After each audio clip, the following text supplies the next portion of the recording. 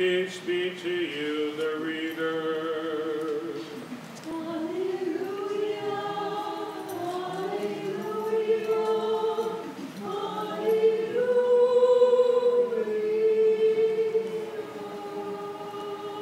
Wisdom, let us arise, let us hear the holy gospel. Peace be with all. And with your spirit. The holy gospel according to St. Luke. Let us be attentive.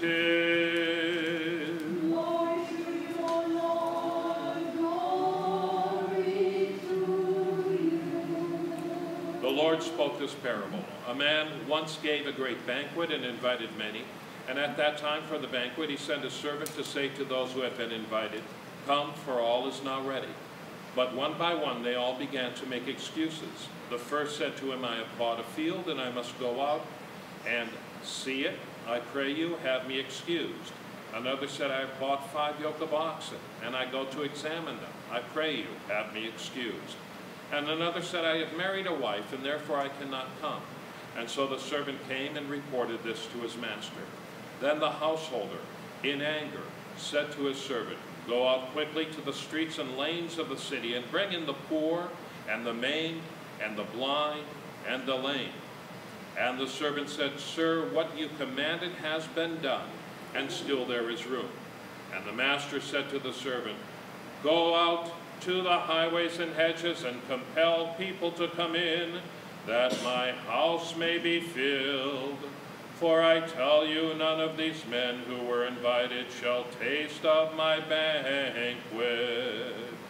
For many are called, but few are chosen." Glory to you, O Lord, glory to you.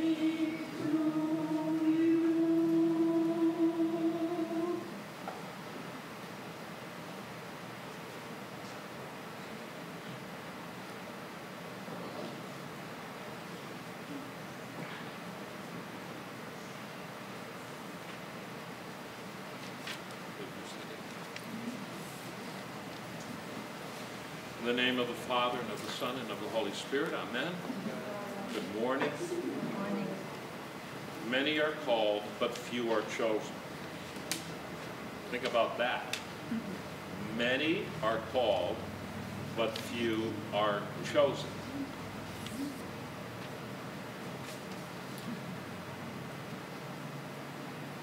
And there was the householder, and he called for a banquet. And what he did was he invited the people to his banquet, but they were all preoccupied with other things. Some bought oxen, some bought a field. One guy just got married. And what he said was, "I'm too busy, I'm too occupied with these other things to come to your banquet. Pray, I beg you, have me excused." Now we know when we hear a parable that there's always a deeper meaning to the story. The deeper meaning sometimes is hid for those who don't have eyes to see or ears to hear. Why? Because it's something that is meant to strike the moral center of our being, who we are. It's not a proposition, it's not an idea to be debated, it's a truth. And we either look at the truth and accept it, or we reject it. In other words, it's not up for debate. It just is. So those who don't want to see the truth will not hear the inner meaning. They just won't, because their hearts are not open to it. But if indeed we see, if indeed we hear, then we accept the truth as truth. And what we do is we begin the process of self-evaluation to compare our lives to what the truth should be, and we either embrace it more fully, or we make course corrections, or we do what is ever necessary to conform ourselves to it. And the truth of this parable is this, is that God is really the householder. And God is really the one that calls us to his banquet. Now, understand what this means, especially in scriptural terms. When you're invited to someone's home and they offer their table to you, they are bringing you into fellowship with them. It's not like going to McDonald's or Burger King and just getting something quick to eat. It's not like that. You are being invited in by the person because he's interested in knowing you, and he wants you to know him. It's communion. It's a sacrifice and an offering of the person themselves to you as a gracious gift. He's inviting you in. He loves you. All that is implied. But the people were occupied with what? They were occupied with other things, the things of the world. And so they asked to be excused, and they didn't go to the banquet. Now, what did the householder do? He got angry. That's what the scripture says. He got angry. And he told his servants in so many words, if they don't want to accept my hospitality, if they don't want to accept what I have to offer them, then go out and get those who have not been invited, the lame, the blind, the maimed, those who have maladies, the infirm. Bring them in, because I will have supper with them. I will commune with them. I will bring them into my home, and I will elevate them, and I will welcome them. And I will have fellowship with them. Now, one of the meanings of the parable is this, and it's a hard saying, but it was really, on one level, a rejection of Israel. It was. They would not receive the Messiah. If they will not receive the Messiah, then I will go and bring in children who are not the children of Abraham, and I will make them children of Abraham, and what I have offered to the children of Abraham, I will offer to the whole world. And that's exactly what happened. We, who were not the sons of Abraham, have been grafted in, and now Abraham becomes our father as well. And the commonwealth, the heritage, is given to us, so that by faith, Abraham is even our father too. But we should not fall into the same kind of pride and the same kind of arrogance of those who did not recognize the value of the Master's invitation. Because what happened to the people of old can happen to us as well. We have to understand that our salvation that is offered to us by God, and we can make no claim to it. We can say that we are the sons of God by baptism, because we are. But the very act of our salvation was purposed and is accomplished by Christ alone. None of us are orthodox by birthright. None of us are orthodox by our knowledge. None of us are orthodox by the position we might hold in the church, whatever it may be. All of us are orthodox by our baptism, by our adoption into Christ.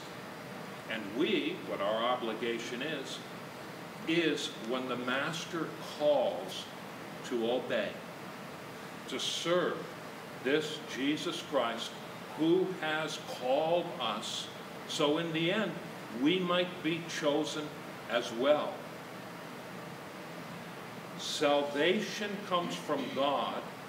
We appropriate it in our lives through our obedience. But if we're disobedience, we're sons in name only and not in fact. So the warning that was given back 2,000 years ago when the parable was first taught applies to us just as much today. To say that we're a son of God requires obedience. To say that we're the son of God requires us to hear the word of God and to keep it.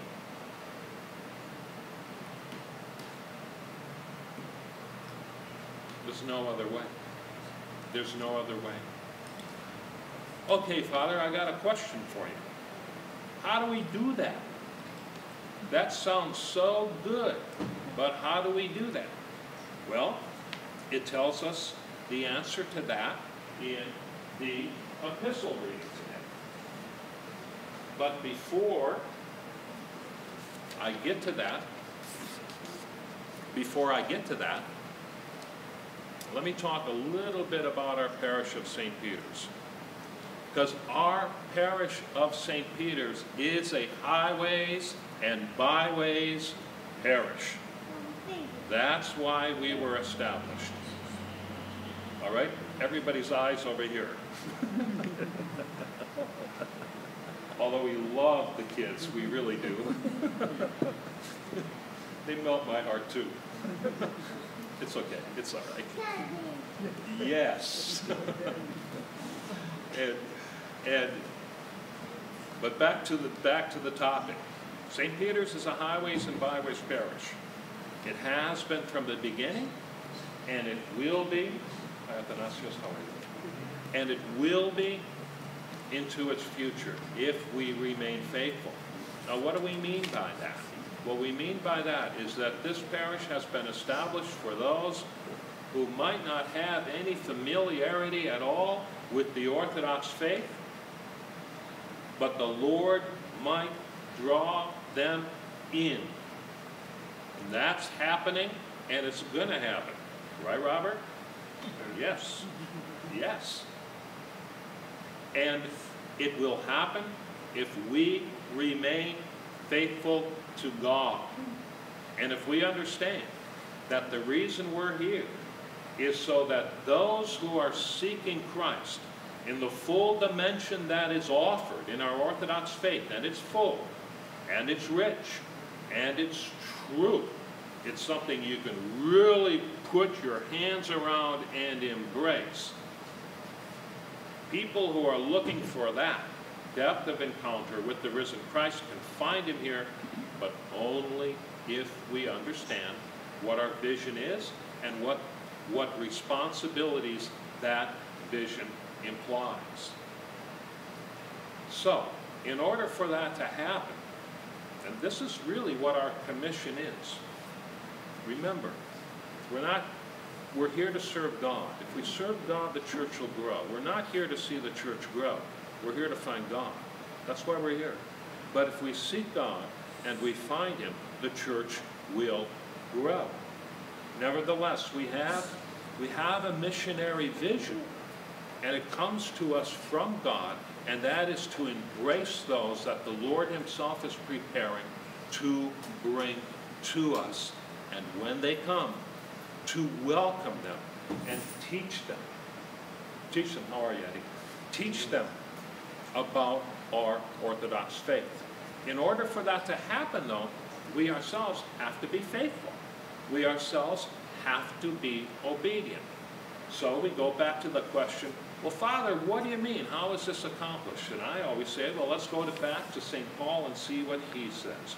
Brethren, when Christ, who is our life, appears, then you will also appear with him in glory. Now, here are the instructions. Remember I said at the outset that the gospel, the teaching, they appeal to the moral center of us. They show us what's true. Here is the practical.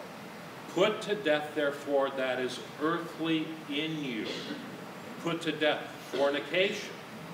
Means all sorts of sexual licentiousness, impurity, passion, evil desire, and covetousness, which is idolatry. On account of these, the wrath of God is coming upon the sons of disobedience. In these you once walked. See, Paul is talking to his church in Colossae, a city called Colossae. And these were people that were pulled out from the pagan world around them. These were people that were pulled in by hearing the gospel from the highways and byways. They had not heard of Christ at all. They had not heard of him. But they responded to the gospel, and in responding to the gospel, they put away their old life and they put on the new. So he says, in these, he's talking to the people, but he's also talking to us. In these you once walked when you lived in them, but now put all of that away, and also put these things away. This is important: anger, wrath, malice, slander, foul talk out of your mouth. Paul talking to the people in his church. You want to become more Christian? He says, then you must do this. If he hadn't written it in the Bible, then it means that there would have not have been a problem. But there was a problem, so he wrote about it, and that's why it's in the Bible. And if it applies to them, it applies to us as well. No anger, no wrath, no malice, no slander, no foul talk out of your mouth. Do not lie to one another, seeing that you have put off the old nature with its practices and have put on the new nature. We're new people by virtue of our baptism. We are made new. We have to live in that newness. And living in that newness means putting off the old way, the stuff that I just listed. We have to do that, or else we will not draw closer to Christ. If we don't draw closer to Christ, we will not experience the salvation that he offers on an individual level, and as a church, we will not be prepared for those people that the Lord wants to bring to us.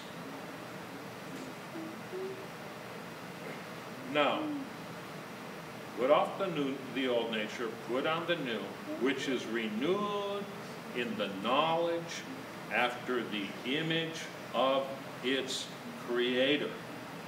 Now remember how I said that if we understand what the parable says, we really understand the inner meaning, because it speaks to the moral center of our being.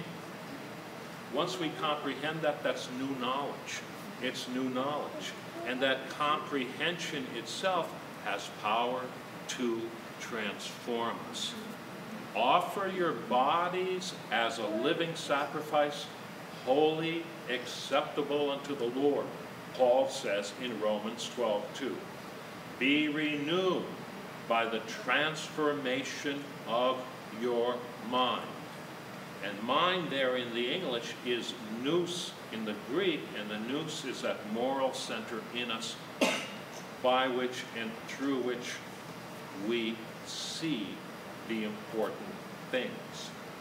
So it's important to listen, it's important to hear, it's important to apply, because in this listening and in this application, the actual change takes place.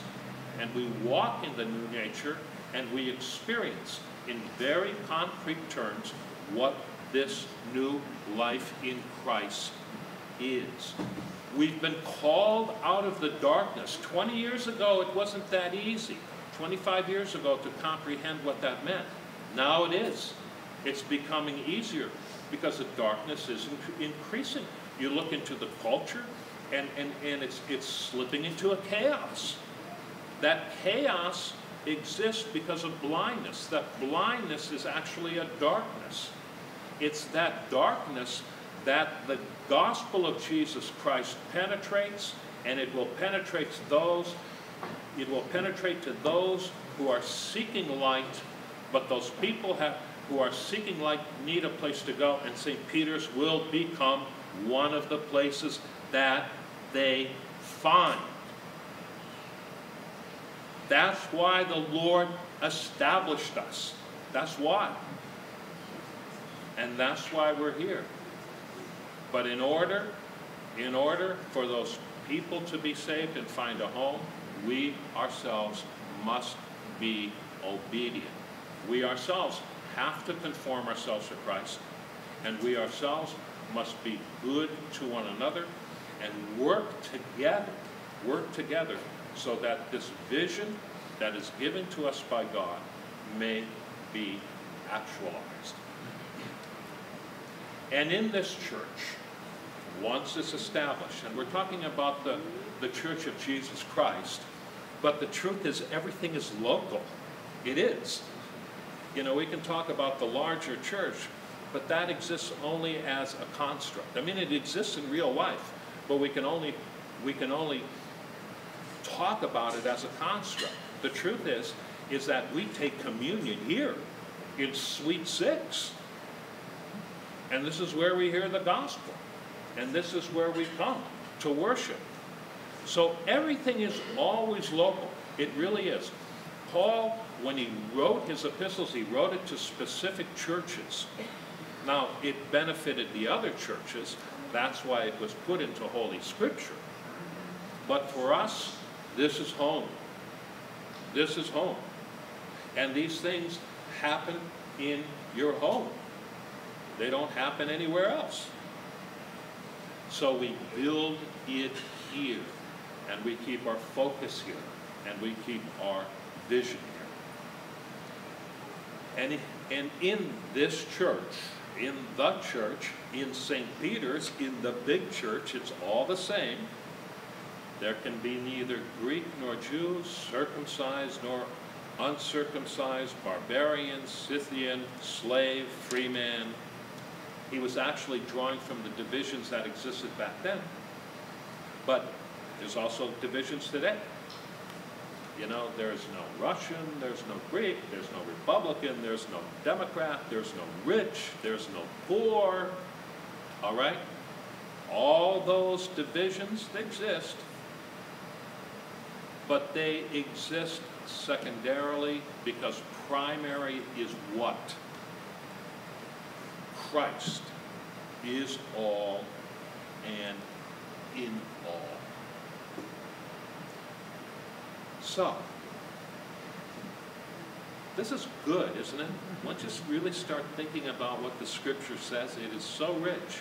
And it really penetrates all dimensions of life. It speaks to everything. So, we're the lame, we're the blind, we're the maimed that has been called. We don't like to think of ourselves as that, but we are. But that's okay. That's really okay. Because if we see ourselves as we are, you know what happens? Compassion opens for the other. And it's the other that our focus is directed towards. The person sitting next to you in church here, but also the other that hasn't arrived yet, but will come. And if we understand that and comprehend that and will be faithful to that, then God will bless you, God will bless us, God will bless the person that He will bring to us. But it requires obedience. It requires obedience. And it requires keeping the vision before us, and then also the requirements that come out of that vision. And that means living a life that is pleasing to God. There's really no other way. Living a life that is pleasing to God, so that the love of God might abound. And when the love of God abounds, salvation is experienced, and God is glorified. So through the prayers of our Holy Fathers, may the Lord have mercy on us and save us. Amen. Please rise.